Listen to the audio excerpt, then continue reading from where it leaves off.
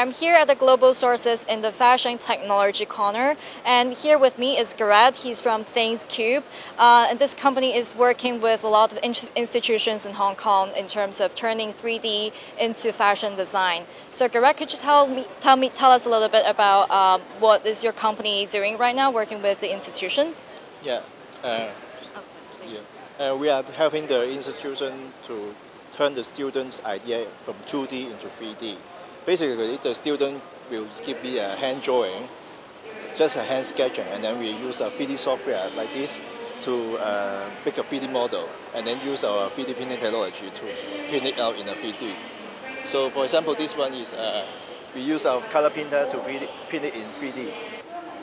Yeah, so I see that this design here is very interesting and outrageous, kind of, but it's like an accessory, right? Yeah, Could you tell us a little bit more about this design as well? From the student, he told me that he wants to something pop out, not just a flat image. So I just suggest him to make the tongue like a rolling stone rolling out. So he make it in two colors. He sprayed it on top red and blue, make it more red contrast. And who is this student? Jason from Hong Kong DI, DI. This one, DI.